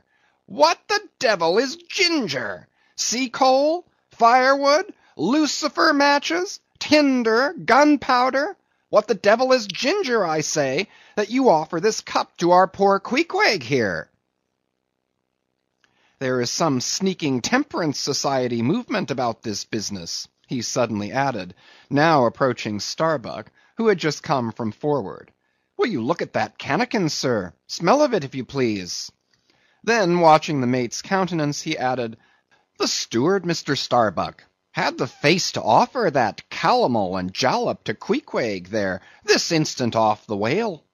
Is the steward an apothecary, sir? And may I ask whether this is the sort of bitters by which he blows back the life into a half-drowned man? I trust not, said Starbuck. It is poor stuff enough. Aye, aye, steward, cried Stubb. We'll teach you to drug it, harpooneer. None of your apothecary's medicine here. You want to poison us, do you? You have got out insurance on our lives, and want to murder us all and pocket the proceeds, do you? It was not me, cried Doughboy. It was Aunt Charity that brought the ginger on board, and bade me never give the harpooneers any spirits, but only this ginger jub, so she called it. Ginger jub, you gingery rascal, take that, and run along with ye to the lockers, and get something better. I hope I do no wrong, Mr. Starbuck. It is the captain's orders, grog for the harpooneer on a whale. Enough, replied Starbuck. Only don't hit him again, but, oh, I never hurt when I hit, except when I hit a whale or something of that sort. And this fellow's a weasel. What were you about saying, sir? Only this. Go down with him, and get what thou wantest thyself. When Stubb reappeared, he came with a dark flask in one hand, and a sort of tea-caddy in the other. The first contained strong spirits, and was handed to Queequeg. The second was Aunt Charity's gift, and that was freely given to the waves. Chapter 73. Stubb and Flask kill a right whale, and then have a talk over him. It must be borne in mind that all this time we have a sperm whale's prodigious head hanging to the Pequod's side, but we must let it continue hanging there for a while, till we can get a chance to attend to it. For the present other matters press, and the best we can do now for the head is to pray heaven the tackles may hold. Now, during the past night and forenoon, the Pequod had gradually drifted into a sea which, by its occasional patches of yellow brit, gave unusual tokens of the vicinity of right whales, a species of the Leviathan that but few supposed to be at this particular time lurking anywhere near. And though all hands commonly disdained the capture of those inferior creatures, and though the Pequod was not commissioned to cruise for them at all, and though she had passed numbers of them near the Crozettes without lowering a boat, yet now that a sperm whale had been brought alongside and beheaded, to the surprise of all, the announcement was made that a right whale should be captured that day, if opportunity offered. Nor was this long wanting. Tall spouts were seen to leeward, and two boats, Stubb's and Flask's, were detached in pursuit. Pulling further and further away, they at last became almost invisible to the men at the masthead. But suddenly in the distance they saw a great heap of tumultuous white water, and soon after news came from aloft that one or both the boats must be fast. An interval passed, and the boats were in plain sight, in the act of being dragged right towards the ship by the towing whale. So close did the monster come to the hull, that at first it seemed as if he meant it malice, but suddenly going down in a maelstrom, within 3 rods of the planks, he wholly disappeared from view, as if diving under the keel. "Cut! Cut!" was the cry from the ship to the boats, which for one instant seemed on the point of being brought with a deadly dash against the vessel's side. But having plenty of line yet in the tubs, and the whale not sounding very rapidly, they paid out abundance of rope, and at the same time pulled with all their might so as to get ahead of the ship. For a few minutes the struggle was intensely critical, for while they still slacked out the tightened line in one direction, and still plied their oars in another, the contending strain threatened to take them under. But it was only a few feet advance they sought to gain, and they stuck to it till they did gain it, when instantly a swift tremor was felt running like lightning along the keel, as the strained line scraping beneath the ship suddenly rose to view under her bows, snapping and quivering, and so flinging off its drippings that the drops fell like bits of broken glass on the water, while the whale beyond also rose to sight, and once more the boats were free to fly. But the fagged whale abated his speed, and blindly altering his course, went round the stern of the ship, towing the two boats after him, so that they performed a complete circuit. Meanwhile they hauled more and more upon their lines, till, close flanking him on both sides, Stubb answered Flask with lance for lance, and thus round and round the Pequod the battle went, while the multitudes of sharks that had before swum round the sperm whale's body rushed to the fresh blood that was spilled, thirstily drinking at every new gash, as the eager Israelites did at the new bursting fountains that poured from the smitten rock. At last his spout grew thick, and with a frightful roll and vomit, he turned upon his back a corpse. While the two headsmen were engaged in making fast cords to his flukes, and in other ways getting the mass in readiness for towing, some conversation ensued between them. "I wonder what the old man wants with this lump of foul lard," said Stubb, not without some disgust at the thought of having to do with so ignoble a leviathan. "Wants with it," said Flask, coiling some spare line in the boat's bow. "Did you never hear that the ship, which but once has a sperm whale's head hoisted on her starboard side, and at the same time a right whale's head on the larboard, did you never hear, Stubb, that that ship can never afterwards capsize?" "Why not?" "I don't know, but I heard that gamboge ghost of a Fedallah saying so, and he seems to know all about ship's charms, but I sometimes think he'll charm the ship to no good at last. I don't half like that chap, Stubb. Did you ever notice how that tusk of his is a sort of carved into a snake's head, Stubb?" "Sink him! I never look at him at all. But if ever I get a chance of a dark night, and he's standing hard by the bulwarks, and no one by, look down there, Flask," pointing into the sea with a peculiar motion of both hands. "Aye, will I? Flask, I take that Fedallah to be the devil in disguise. Do you believe that cock and bull story about his having been stowed away on board ship? He's the devil, I say. The reason why you don't see his tail is because he tucks it up out of sight. He carries it coiled away in his pocket, I guess. Blast him! Now that I think of it, he's always wanting oakum to stuff into the toes of his boots." "He sleeps in his boots, don't he?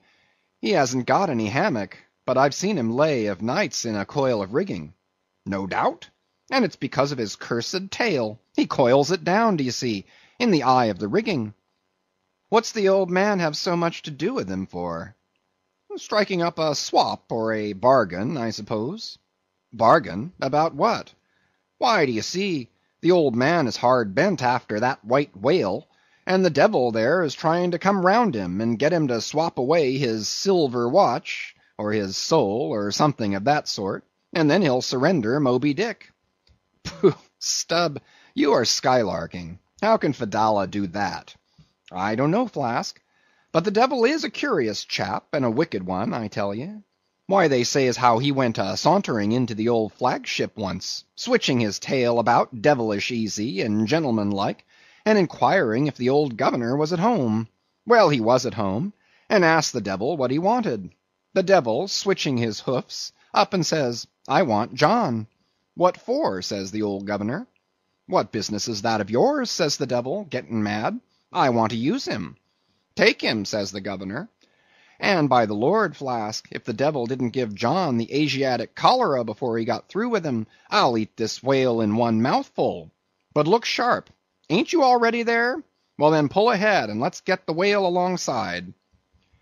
"I think I remember some such story as you were telling," said Flask, when at last the two boats were slowly advancing with their burden towards the ship, "but I can't remember where." "3 Spaniards? Adventures of those 3 bloody-minded soldados?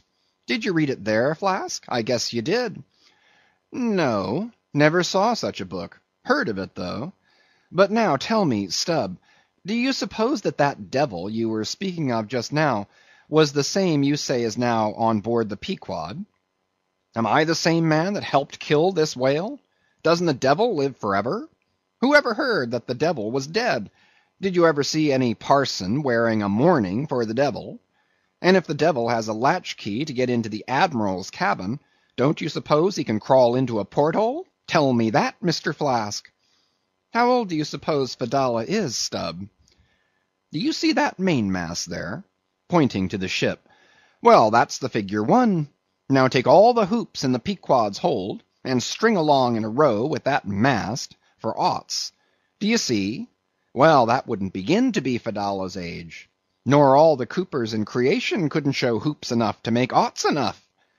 But see here, Stubb, I thought you a little boasted just now that you meant to give Fedallah a sea toss if you got a good chance. Now if he's so old as all those hoops of yours come to, and if he is going to live forever, what good will it do to pitch him overboard? Tell me that. Give him a good ducking anyhow. But he'd crawl back. Duck him again, and keep ducking him. Suppose he should take it into his head to duck you, though. Yes, and drown you. What then? I should like to see him try it. I'd give him such a pair of black eyes that he wouldn't dare show his face in the admiral's cabin again for a long while, let alone down in the orlop there where he lives, and hereabouts on the upper decks where he sneaks so much. Damn the devil, Flask. So you suppose I'm afraid of the devil? Who's afraid of him? Except the old governor, who daresn't catch him and put him in double darbies as he deserves, but lets him go about kidnapping people. Aye, and signed a bond with him, that all the people the devil kidnapped he'd roast for him. There's a governor. Do you suppose Fedallah wants to kidnap Captain Ahab? Do I suppose it? You'll know it before long, Flask. But I am going now to keep a sharp lookout on him. And if I see anything very suspicious going on, I'll just take him by the nape of the neck and say, look here, Beelzebub, you don't do it. And if he makes any fuss, by the Lord, I'll make a grab into his pocket for his tail, take it to the capstan, and give him such a wrenching and heaving that his tail will come short off at the stump. Do you see? And then I rather guess when he finds himself docked in that queer fashion, he'll sneak off without the poor satisfaction of feeling his tail between his legs. And what will you do with the tail, Stubb? Do with it? Sell it for an ox whip when we get home. What else? Now do you mean what you say and have been saying all along, Stubb? Mean or not mean, here we are at the ship.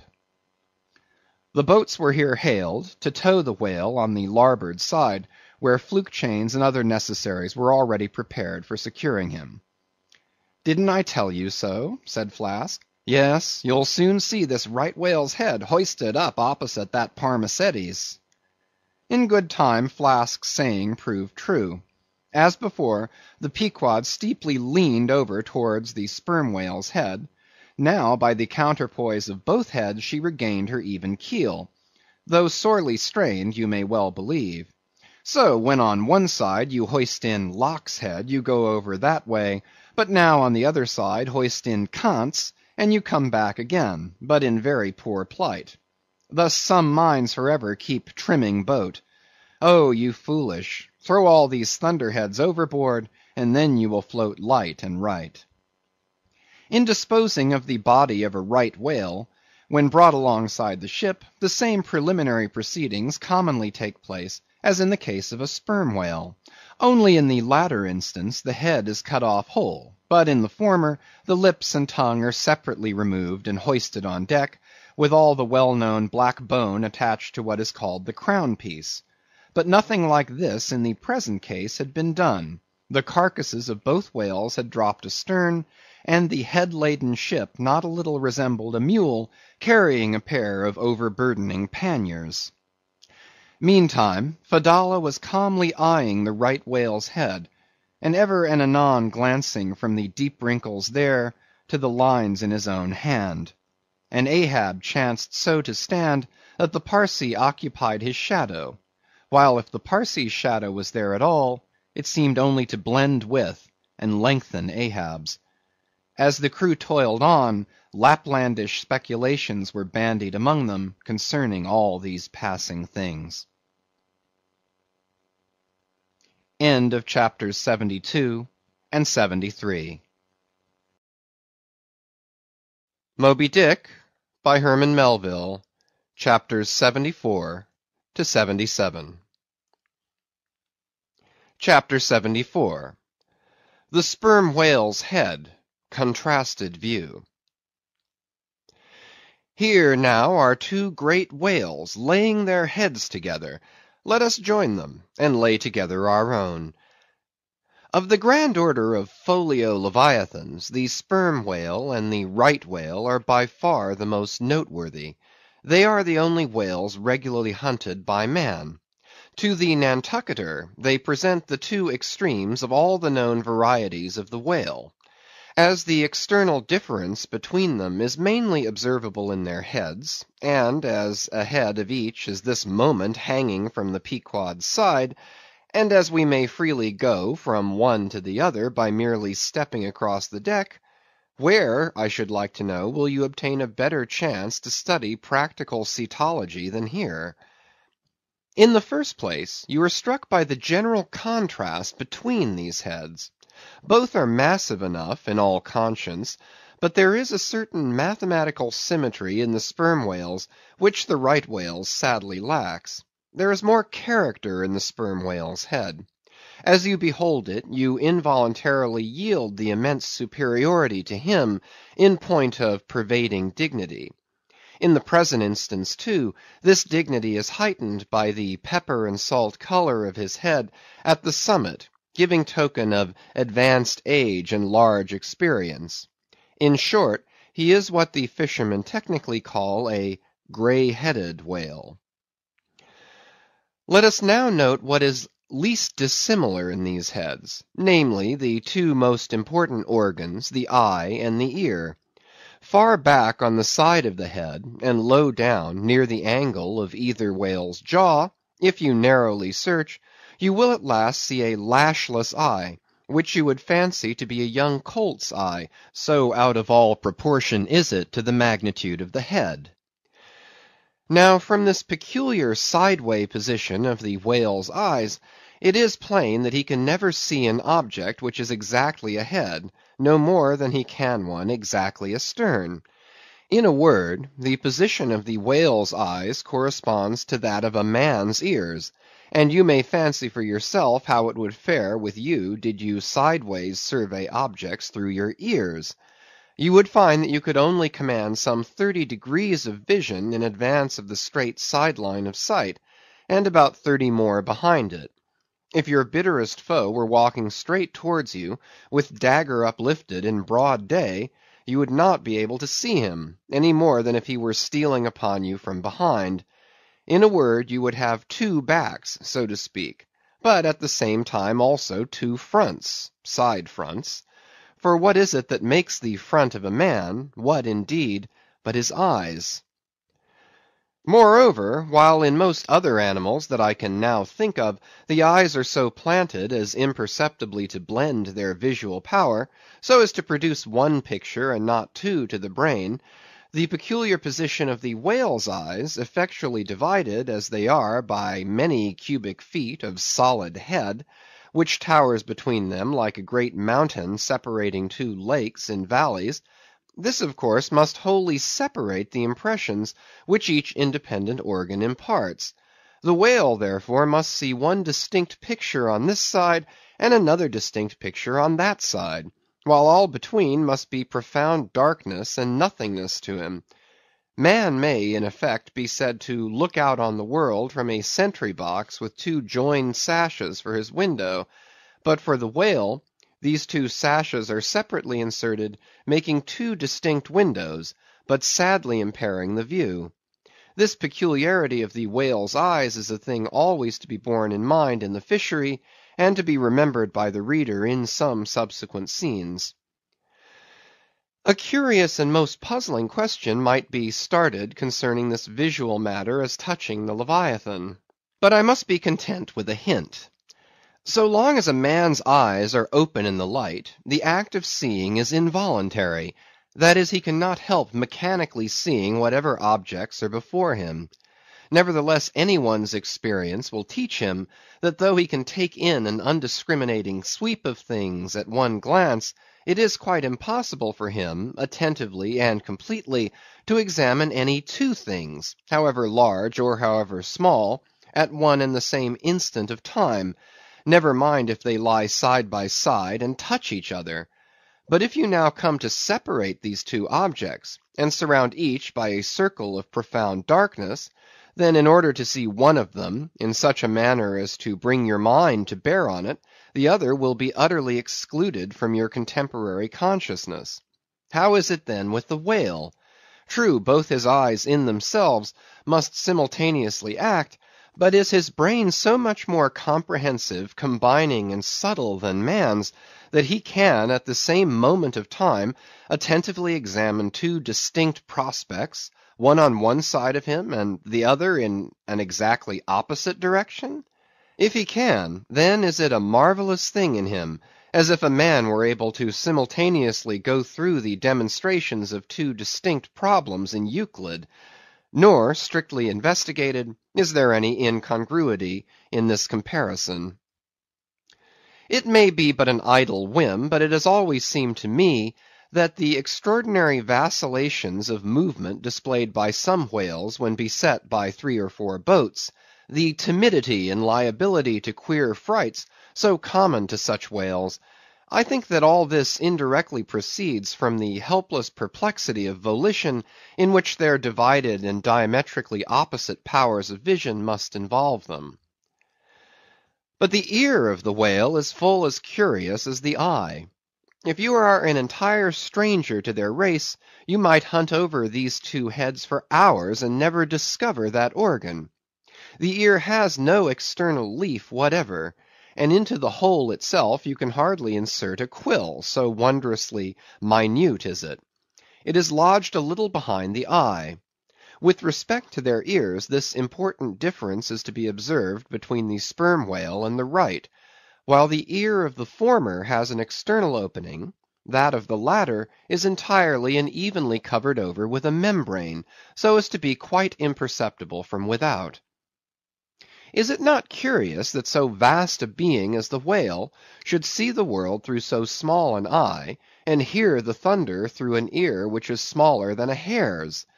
But if the eye were broad as the lens of Herschel's great telescope, and his ears capacious as the porches of cathedrals, would that make him any longer of sight or sharper of hearing?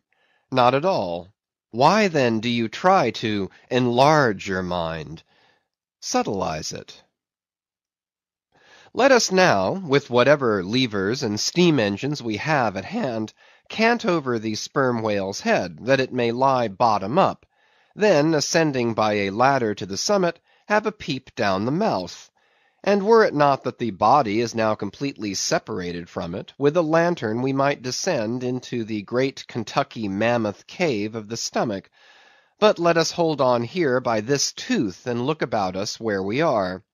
What a really beautiful and chaste-looking mouth, from floor to ceiling, lined, or rather papered, with a glistening white membrane, glossy as bridal satins.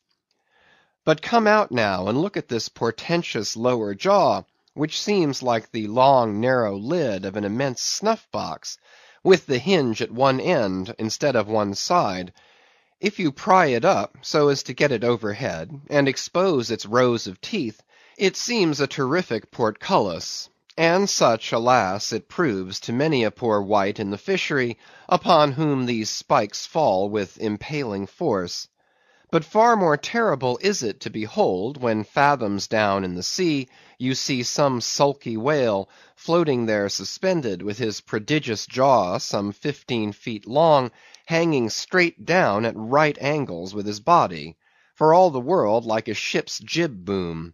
This whale is not dead, he is only dispirited, out of sorts perhaps, hypochondriac, and so supine that the hinges of his jaw have relaxed, leaving him there in that ungainly sort of plight, a reproach to all his tribe, who must, no doubt, imprecate lockjaws upon him.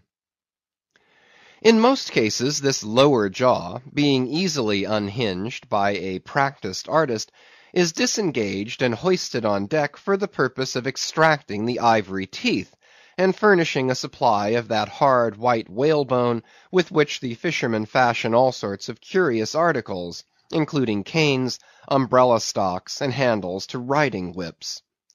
With a long, weary hoist the jaw is dragged on board, as if it were an anchor, and when the proper time comes, some few days after the other work, Queequeg, Daggoo, and Tashtego, all being accomplished dentists, are set to drawing teeth.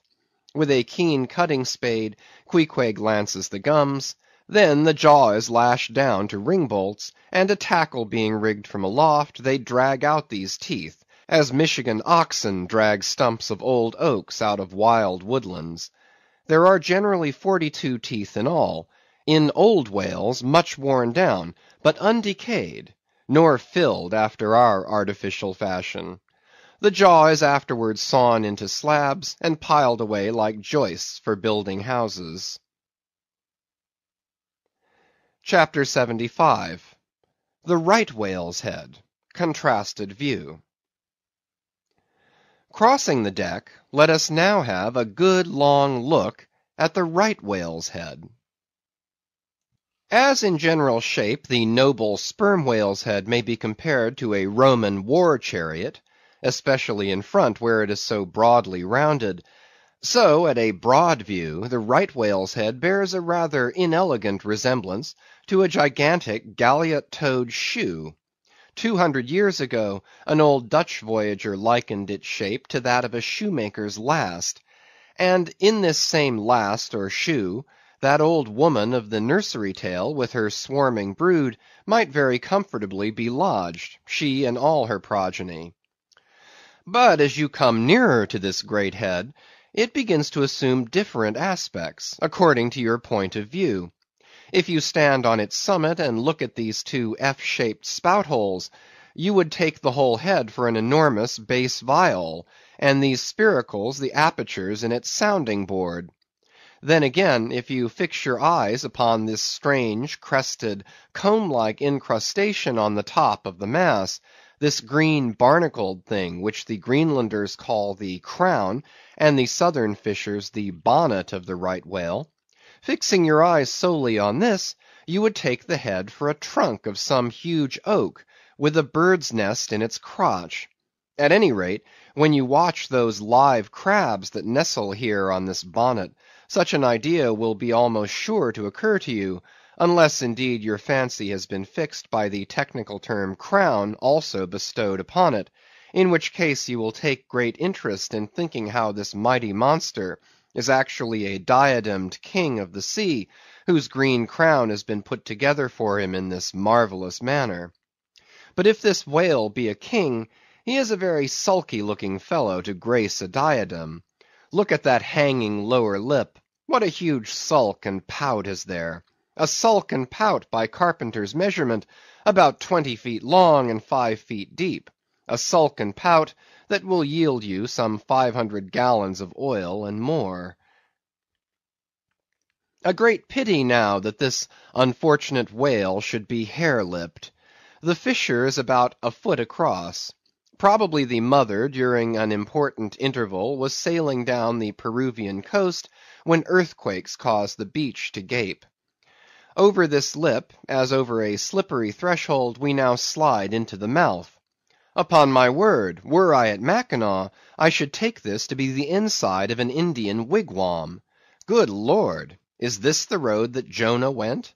The roof is about 12 feet high, and runs to a pretty sharp angle, as if there were a regular ridge-pole there, while these ribbed, arched, hairy sides present us with those wondrous, half-vertical, scimitar-shaped slats of whalebone, say 300 on a side, which, depending from the upper part of the head or crown bone, form those Venetian blinds which have elsewhere been cursorily mentioned. The edges of these bones are fringed with hairy fibres, through which the right whale strains the water, and in whose intricacies he retains the small fish when open-mouthed he goes through the seas of brit in feeding time.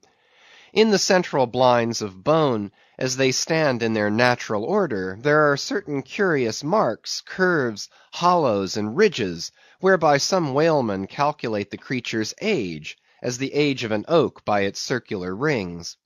Though the certainty of this criterion is far from demonstrable, yet it has the savor of analogical probability. At any rate, if we yield to it, we must grant a far greater age to the right whale than at first glance will seem reasonable. In old times there seem to have prevailed the most curious fancies concerning these blinds. One voyager in Purchas calls them the wondrous whiskers inside of the whale's mouth, another hog's bristles, a third old gentleman in Hakluyt uses the following elegant language, quote, "There are about 250 fins growing on each side of his upper chop, which arch over his tongue on each side of his mouth." End quote. Footnote. This reminds us that the right whale really has a sort of whisker, or rather a mustache, consisting of a few scattered white hairs on the upper part of the outer end of the lower jaw. Sometimes these tufts impart a rather brigandish expression to his otherwise solemn countenance. End of footnote. As everyone knows, these same hog's bristles, fins, whiskers, blinds, or whatever you please, furnish to the ladies their busks and other stiffening contrivances. But in this particular the demand has long been on the decline. It was in Queen Anne's time that the bone was in its glory, the farthingale being then all the fashion. And as those ancient dams moved about gaily, though in the jaws of the whale, as you may say, even so in a shower, with like thoughtlessness, do we nowadays fly under the same jaws for protection, the umbrella being a tent spread over the same bone. But now forget all about blinds and whiskers for a moment, and standing in the right whale's mouth, look around you afresh. Seeing all these colonnades of bone so methodically ranged about, would you not think you were inside of the great Haarlem organ, and gazing upon its 1,000 pipes? For a carpet to the organ we have a rug of the softest Turkey, the tongue, which is glued, as it were, to the floor of the mouth. It is very fat and tender, and apt to tear in pieces in hoisting it on deck. This particular tongue now before us, at a passing glance I should say it was a 6-barreler, that is, it will yield you about that amount of oil.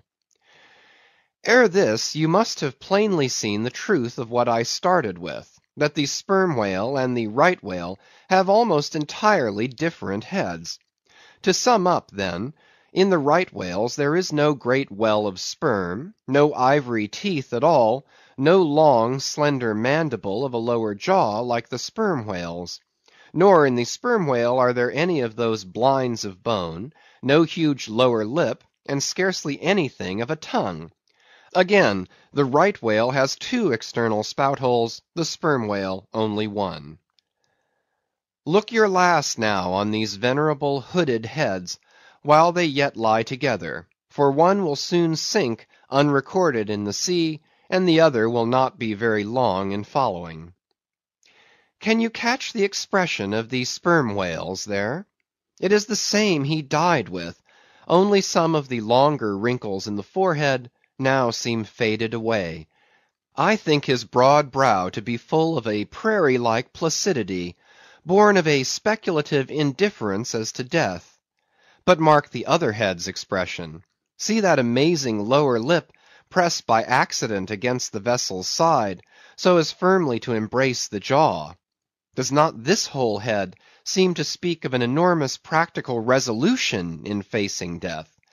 This right whale I take to have been a Stoic; the sperm whale a Platonian, who might have taken up Spinoza in his latter years.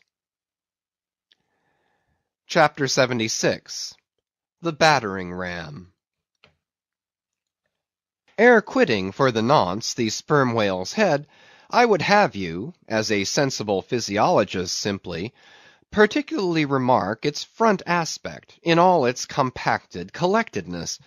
I would have you investigate it now, with the sole view of forming to yourself some unexaggerated, intelligent estimate of whatever battering ram power may be lodged there. Here is a vital point, for you must either satisfactorily settle this matter with yourself, or forever remain an infidel as to one of the most appalling, but not the less true events perhaps anywhere to be found in all recorded history. You observe that in the ordinary swimming position of the sperm whale, the front of his head presents an almost wholly vertical plane to the water. You observe that the lower part of that front slopes considerably backwards, so as to furnish more of a retreat for the long socket which receives the boom-like lower jaw. You observe that the mouth is entirely under the head, much in the same way indeed as though your own mouth were entirely under your chin. Moreover, you observe that the whale has no external nose, and that what nose he has, his spout hole, is on the top of his head. You observe that his eyes and ears are at the sides of his head, nearly 1/3 of his entire length from the front. Wherefore, you must now have perceived that the front of the sperm whale's head is a dead blind wall, without a single organ or tender prominence of any sort whatsoever. Furthermore, you are now to consider that only in the extreme lower backward sloping part of the front of the head is there the slightest vestige of bone. And not till you get near 20 feet from the forehead do you come to the full cranial development. So that this whole enormous boneless mass is as one wad. Finally, though, as will soon be revealed, its contents partly comprise the most delicate oil, yet you are now to be apprised of the nature of the substance which so impregnably invests all that apparent effeminacy. In some previous place I have described to you how the blubber wraps the body of the whale, as the rind wraps an orange. Just so with the head, but with this difference. About the head this envelope, though not so thick, is of a boneless toughness, inestimable by any man who has not handled it.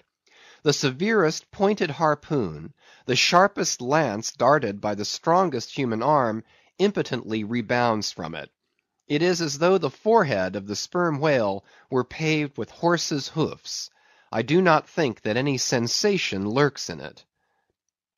Bethink yourself also of another thing.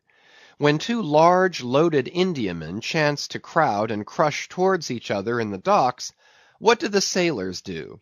They do not suspend between them, at the point of coming contact, any merely hard substance like iron or wood. No, they hold there a large round wad of tow and cork, enveloped in the thickest and toughest of ox hide. That, bravely and uninjured, takes the jam which would have snapped all their oaken handspikes and iron crowbars. By itself this sufficiently illustrates the obvious fact I drive at. But supplementary to this, it has hypothetically occurred to me, that as ordinary fish possess what is called a swimming bladder in them, capable at will of distension or contraction, and as the sperm whale, as far as I know, has no such provision in him, considering, too, the otherwise inexplicable manner in which he now depresses his head altogether beneath the surface, and anon swims with it high elevated out of the water, considering the unobstructed elasticity of its envelope, considering the unique interior of his head, it has hypothetically occurred to me, I say, that those mystical lung-celled honeycombs there may possibly have some hitherto unknown and unsuspected connection with the outer air, so as to be susceptible to atmospheric distension and contraction. If this be so, fancy the irresistibleness of that might to which the most impalpable and destructive of all elements contributes. Now, mark. Unerringly impelling this dead, impregnable, uninjurable wall, and this most buoyant thing within, there swims behind it all a mass of tremendous life, only to be adequately estimated as piled wood is, by the cord, and all obedient to one volition as the smallest insect. so that when I shall hereafter detail to you all the specialties and concentrations of potency everywhere lurking in this expansive monster, when I shall show you some of his more inconsiderable braining feats, I trust you will have renounced all ignorant incredulity, and be ready to abide by this, that though the sperm whale stove a passage through the Isthmus of Darien, and mixed the Atlantic with the Pacific, you would not elevate one hair of your eyebrow. For unless you own the whale, you are but a provincial and sentimentalist in truth. But clear truth is a thing for salamander giants only to encounter. How small the chances for the provincials then! What befell the weakling youth, lifting the dread goddess's veil at Lais? Chapter 77. The Great Heidelberg Tun. Now comes the bailing of the case. But to comprehend it aright, you must know something of the curious internal structure of the thing operated upon. Regarding the sperm whale's head as a solid oblong, you may, on an inclined plane, sideways divide it into two quoins, whereof the lower is the bony structure forming the cranium and jaws, and the upper an unctuous mass wholly free from bones, its broad forward end forming the expanded, vertical, apparent forehead of the whale. At the middle of the forehead, horizontally subdivide this upper quoin, and then you have two almost equal parts, which before were naturally divided by an internal wall of a thick tendinous substance. Footnote: Quoin is not a Euclidean term. It belongs to the pure nautical mathematics. I know not that it has been defined before. A quoin is a solid which differs from a wedge in having its sharp end formed by the steep inclination of one side, instead of the mutual tapering of both sides. End of footnote. The lower subdivided part, called the junk, is one immense honeycomb of oil, formed by the crossing and recrossing into 10,000 infiltrated cells of tough elastic white fibers throughout its whole extent. The upper part, known as the case, may be regarded as the great Heidelberg tun of the sperm whale. And as that famous great tierce is mystically carved in front, so the whale's vast pleated forehead forms innumerable strange devices for the emblematical adornment of his wondrous tun. Moreover, as that of Heidelberg was always replenished with the most excellent of wines from the Rhenish valleys, so the tun of the whale contains by far the most precious of all his oily vintages, namely the highly prized spermaceti, in its absolutely pure, limpid, and odoriferous state. Nor is this precious substance found unalloyed in any other part of the creature. Though in life it remains perfectly fluid, yet upon exposure to the air after death, it soon begins to concrete, sending forth beautiful crystalline shoots, as when the first thin, delicate ice is just forming in water. A large whale's case generally yields about 500 gallons of sperm, though from unavoidable circumstances, considerable of it is spilled, leaks and dribbles away, or is otherwise irrevocably lost in the ticklish business of securing what you can. I know not with what fine and costly material the Heidelberg tun was coated within, but in superlative richness that coating could not possibly have compared with the silken pearl-colored membrane, like the lining of a fine pelisse, forming the inner surface of the sperm whale's case. It will have been seen that the Heidelberg tun of the sperm whale embraces the entire length of the entire top of the head, and since, as has been elsewhere set forth, the head embraces 1/3 of the whole length of the creature, then setting that length down at 80 feet for a good-sized whale, you have more than 26 feet for the depth of the tun, when it is lengthwise hoisted up and down against the ship's side. As in decapitating the whale, the operator's instrument is brought close to the spot where an entrance is subsequently forced into the spermaceti magazine. He has, therefore, to be uncommonly heedful, lest a careless, untimely stroke should invade the sanctuary, and wastingly let out its invaluable contents. It is this decapitated end of the head also which is at last elevated out of the water, and retained in that position by the enormous cutting tackles, whose hempen combinations on one side make quite a wilderness of ropes in that quarter. Thus much being said, attend now, I pray you, to that marvellous and, in this particular instance, almost fatal operation, whereby the sperm whale's great Heidelberg tun is tapped. End of chapters 74 to 77.